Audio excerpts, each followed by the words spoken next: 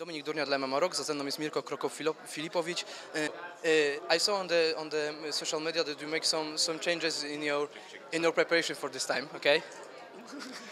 In your preparation for this fight, so could you say what you changed in your camp? I changed nothing.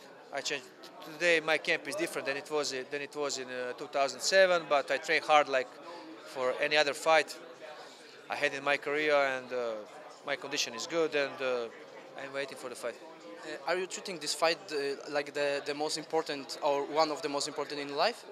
Every fight is most important, and of course this one is important for me, especially because I lost in a way of KO from Gabrielem Gonzagą, and that loss take me away from my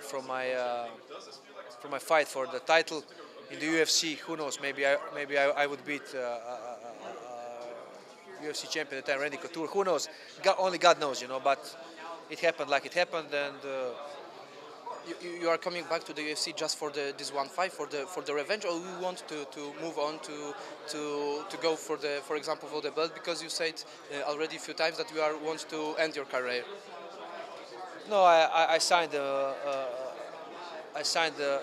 multiple contract with UFC. So, but of course, to start thinking about that, I need to win this one, and I'm concentrated on only this fight.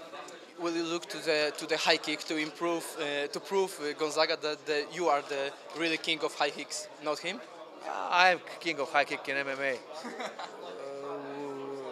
With kicking or not kicking Gonzaga in this fight.